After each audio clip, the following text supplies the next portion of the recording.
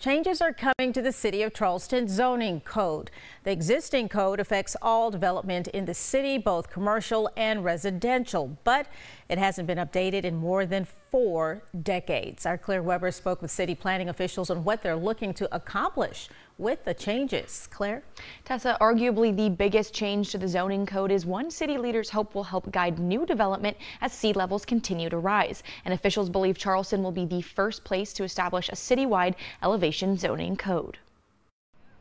Our existing zoning ordinance is many decades old, so the whole thing really needs to be updated, brought into the 21st century, graphics added, make it much more user-friendly. The City of Charleston has had the same city zoning code since 1966. Now, city officials are planning to make necessary changes with a focus on the city's future development.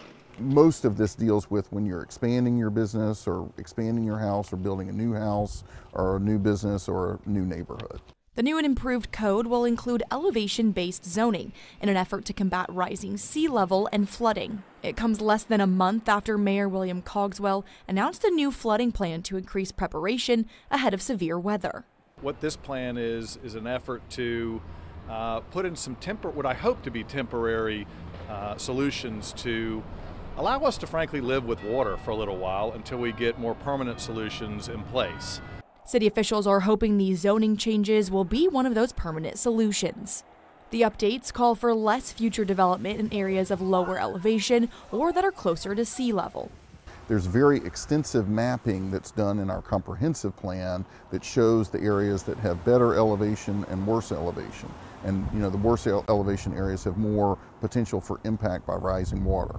The updated code would push for higher density development to strictly pop up in areas with better elevation. The city is hosting a public meeting tomorrow at 5 p.m. at the International Longshoremen's Association Hall to present the proposed changes and receive public feedback. Officials don't expect the new ordinance to reach City Council for a vote until the end of this year. Claire Weber, News 4.